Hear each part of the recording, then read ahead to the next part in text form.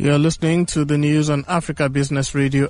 The head of Africa CDC has called on countries that have ordered more COVID-19 vaccines than they need to consider distributing excess doses to Africa. Director of the Africa Centers for Disease Control and Prevention, John Nkengasong, said it was unlikely to secure enough vaccine shots. Many African states are relying on Covax, a global COVID-19 vaccine allocation plan co-led by the World Health Organization, which is working to lower prices and discourage hoarding.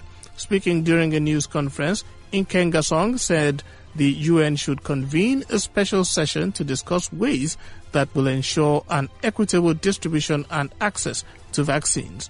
The WHO has repeatedly called on governments to make a vaccine protecting against COVID-19 a public good.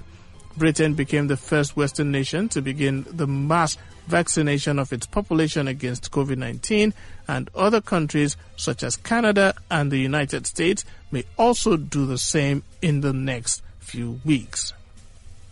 That was the news at this time on Africa Business Radio. You can continue to listen live online at www.africabusinessradio.com or via our mobile app.